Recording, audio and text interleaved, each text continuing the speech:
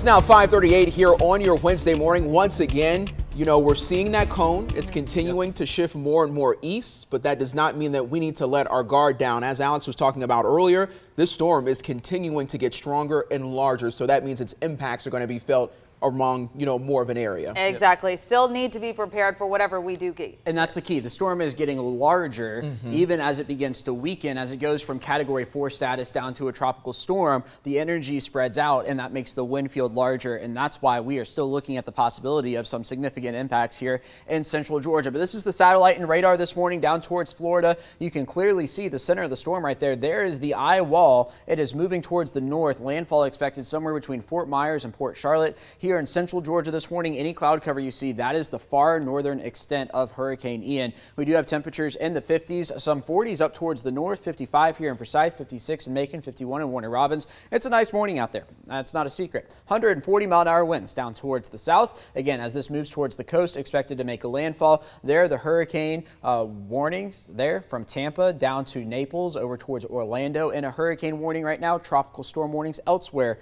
along the Florida Peninsula. Up along the Georgia coast, more tropical storm warnings, also storm surge warnings. Expecting 3 to 6 feet of storm surge here along the Florida coast in a few spots, and then more tropical storm warnings as you head up towards Charleston this morning. Here is the cone as of the 5 a.m. update. Notice a Category 4 hurricane weakening down to a tropical storm rolling off the coast somewhere right around Daytona Beach. But then as we get into the Atlantic here, potentially maybe gaining some steam back up as it moves over the warm water before moving north into the Carolinas there as we get into the latter part of the weekend. So here's what this means for us. Well, first, the models. Let me show you this. A fairly good agreement right there in the center of the cone. So a better idea of what's going on this morning than we've had the past several mornings. Now, the GFS showing rain beginning in our far southern counties. This is Friday here at 6 a.m. beginning to pull it towards the north Friday at 5 p.m. It's entirely possible, say if you're in Taylor, Macon, Dooley, Crisp counties, that you don't see rain on Friday until very later in the day. The storm passes towards the north here. Here's Saturday at 7 a.m. Some rain still in and around central Georgia. That pulls away. We begin to clear out Saturday night. Here's how this shapes up on the European model. This is Friday at 2 a.m. Beginning rain there in our far eastern counties. Begins to pull in by the time we get to 2 p.m. here on Friday. Heavier stuff down along the coast, of course. The storm coming inland, pulling towards the north. Again, if you're in Taylor, Macon, Dooley, Crisp, not as much of an impact as if you are in Hancock, Washington, Johnson, Trutland. That's just going to be how things go with the storm. Pulls away Saturday evening. Here we are at 11 p.m. beginning to dry out here in central Georgia. But I do think our biggest threat is going to be this, the wind. Here we are tomorrow at about 2 p.m. These purples and pinks you see here, these are 40 to 50 mile-an-hour wind gusts. Those will begin to pull in. Here we go into the evening hours. There's Friday at about 8 p.m. a 43 mile-an-hour wind gust potentially here in Macon. We're going to notice we're here in the red. You get out towards the west, much stronger wind gusts, especially as you get down towards the coast as well. There's the center of the storm coming in. As that pulls towards the north, our winds begin to die down.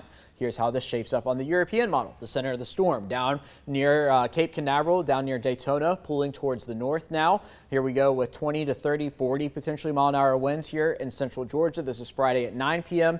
And then as we roll into the weekend, the winds begin to die down. But because we have that high pressure to the north of us, that's going to create that gradient. And that means we're going to have a strong pressure gradient around, and that creates strong winds. Again, on the edge of the rainfall, higher amounts to the east. That was the Euro. Here's the GFS. Slightly less here in Macon, but again, it's just a matter of a few miles. The rain gradient is going to be very tight as well.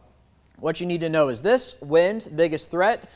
Gusts to 45, maybe even higher in a few spots Thursday and Friday. Rain, we're forecasted to be on the edge, so I'm not too concerned about flash flooding. What is concerning to me is the possible power outages because of how long the wind is going to last and the wet soil we have around.